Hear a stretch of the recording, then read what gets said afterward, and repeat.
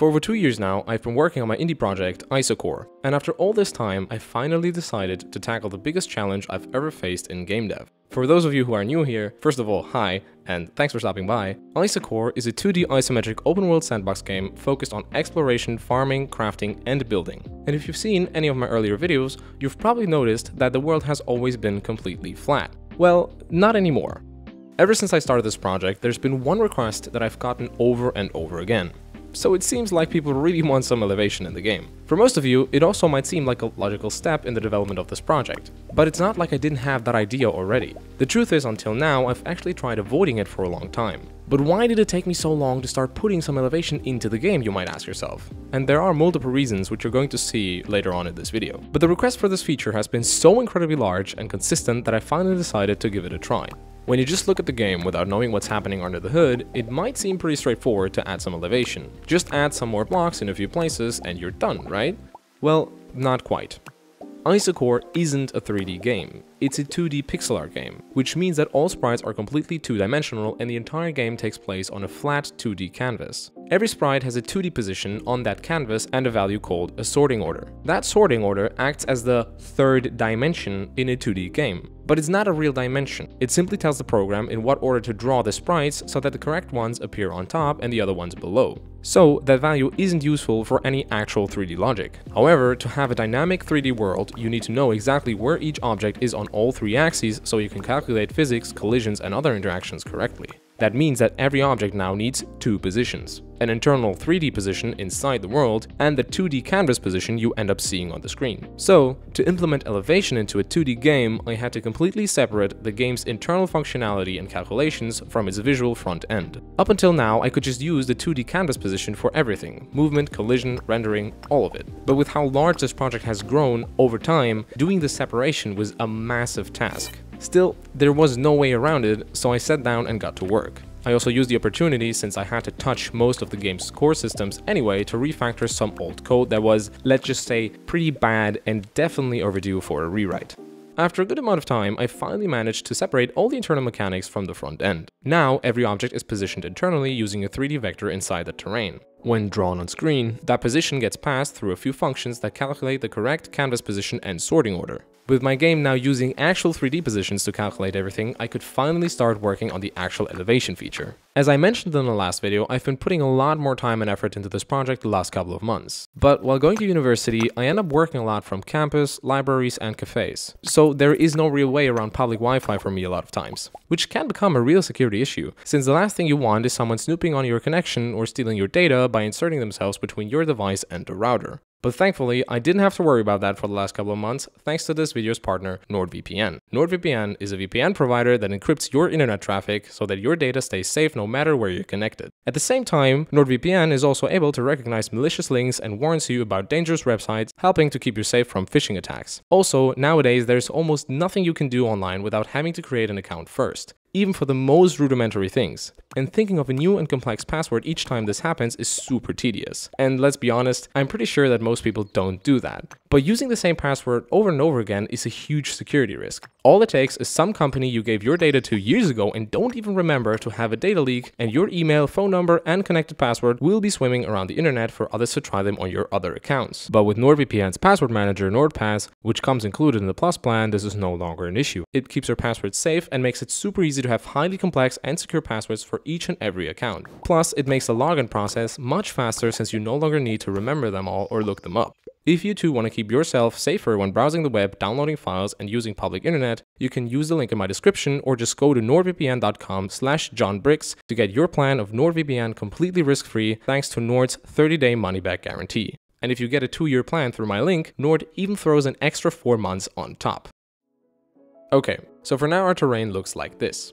Broken down to one dimension, the terrain is represented by this simple linear function. If we replace our flat line with a function that returns a random value for each position on the x-axis, we would get something like this. And while this already has some elevation, I think everybody can tell this is some horrible terrain for most games. The change in height are just way too drastic and unpredictable. So we need a way to change the terrain height gradually. A sine curve, for example, would do exactly that. Problem is that it just repeats itself every time. So we are missing the organic randomness. This is where parallel comes into play.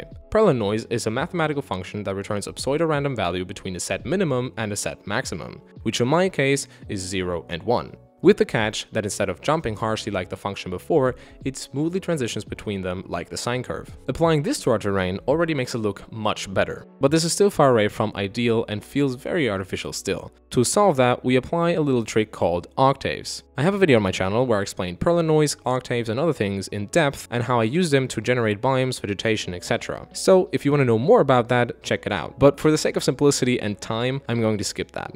With the octaves applied to the function, you can see that the overall function is still contained between 0 and 1, but has much more detail and looks more organic. This already makes the terrain 10 times more natural looking. However, this still becomes very repetitive and does not feel very spectacular. For now, we've just been applying the value of our noise function to the base height level, which was 0 or sea level. To create some interesting steep terrain changes, we can change this default terrain height that we apply the noise function to. For that, I create a second noise function and a height profile like this one, which tells the program what the terrain's default height is based on the second noise function. So for example, if a noise value of the second noise function is between 0 and 0.25, the default terrain height is -10. And if it is between 0.25 and 0.85, it is 5. However, when the second noise function is between 0.58 and 0.6, the height increases again to 25. If we use this on our terrain alone, you can see where the default elevation changes, which results in some very nice looking cliffs. Of course, this height profile can be adjusted as liked to generate all sorts of terrain and mountains. Now, if we apply our first noise function that we used for smaller height variations onto the default terrain height given by the height profile, we get a beautiful and natural looking terrain with small details, large cliffs and mountains. On top of that, we can now say that each air block that is below the level of 0 becomes water, which gives us some nice and natural looking lakes and oceans. So now that we know how to generate the terrain, it's time to implement it into the game. Well, this is actually where things get tricky. The first thing you might already have noticed is that it's very hard to tell where a certain layer ends and where a new one begins. This is due to the fact that the game, being a 2D game, uses an orthographic camera. Normal cameras, like in 3D games or in real life, have a field of view that is a cone, meaning that it expands the further it gets. This has the effect that objects that are further away appear smaller. An orthographic camera, however, has a straight view field that does not change based on distance. This means that a sprite that is further away appears the same size as any other sprites that are closer. That makes it super hard to tell what is far away and what is close without some additional details and tricks. To combat that problem a bit, I first added some outlines to the edges when the terrain drops in elevation. This works to a degree, but still not well. You can see that there's an edge, but it's not possible to tell how far down it goes. And this is a problem I'm still trying to solve. If you have any ideas on how to solve this, feel free to leave them in the comments. By the way, if you like the project and want to support it, please consider wishlisting Isocore on Steam. And if you want to become a playtester and have the possibility to already play the current version and give feedback on it, consider joining my Patreon. Both links are in the description. The most difficult problem that I faced was layering. You might remember the sorting order that I was talking about earlier. Of course, the game doesn't know automatically where each object in the world is, which means that I have to tell the program this information. And at first sight, this might seem very simple, but sorting a 3D world based on a singular value is actually much harder than I thought. In a world that only consists of blocks, this is fairly easy. I already figured out a simple way to implement it for the flat 2D world before. To calculate the sorting order, you basically only had to calculate the horizontal row the object is in, which is simply just calculated by adding the cell's X and Y values. If you do that for each cell on a grid, you can see that it gives you horizontal rows that grow in value the further you go up on the Y-axis. But we have to draw objects that are here in front of objects that are here. So we just multiply the sum of both values with -1, which just mirrors all values on the X-axis. Now the objects are correctly sorted on a 2D plane. Now, when considering the third dimension, we could just add the height value to the calculation, giving us a working function that correctly sorts blocks in a 3D grid. Problem is just that not all objects are blocks. Buildings and vegetation are often multiple blocks high or wide. My first approach for this was just creating the sum of all the objects' occupied cells sorting orders and then just taking the average. This actually works for smaller objects, but it breaks as soon as an object has a diameter larger than 2 into any direction. I tried around to find a mathematical solution for this, but failed miserably, since it seems to be pretty much impossible. But after some time, I ended up with a solution. By adding a weight in the form of a factor to the y-axis, I could make that axis the dominant component for sorting. Inside of a layer, the object gets sorted by the median sorting order of all cells in that layer. But now I still had to take the y-axis into consideration, which is done by slicing each object that is taller than one block into horizontal slices during runtime, and then giving each slice the corresponding base sorting order with the weighted y-layer sorting order added. That way, I'm able to sort 3D objects that are larger than 2 blocks based on only one singular value. Great, so everything runs, right? Unfortunately, sorting hell is not over yet. When coding this, I first just used multiple tile maps and layered them to create 3D terrain. This creates the very simple issue that all blocks in a tile map can only have the same sorting order since they are all part of the same mesh, which gets rendered together. This is no problem when only sorting blocks, since Unity does the sorting inside of a tile map for you.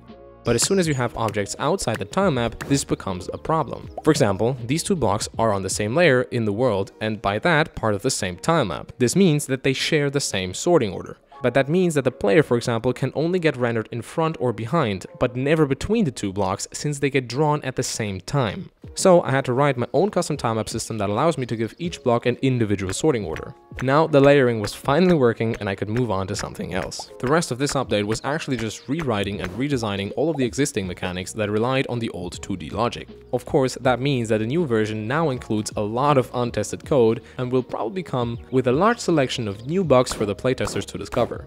I tried to get everything up and running before this video, but unfortunately I wasn't able to implement all the old mechanics into the new version just yet. So a few smaller things like grid line strength, customization, slimes and ruins are still currently missing, but will be following in the next update a couple of days after this video. So after all this time and countless requests, the game finally has elevation. It still has some smaller issues, like the depth perception issue that I will be trying to solve in a later update. At first I was a bit afraid that the elevation would feel weird due to the game's perspective and 2D nature. However, I think that people were right, and that the elevation gives the game a lot of gameplay value and new potential. Of course, it's going to still take a couple of updates until everything feels smoothly and polished. I know that I don't upload very often, but between the videos on my channel there is actually a lot happening behind the scenes and also new versions being released to the playtesters. If you want to stay up to date, vote on new features, or just hang out with the community, join the Isocore Discord server. The link is in the description. Thanks so much for watching, and I'll see you in the next one.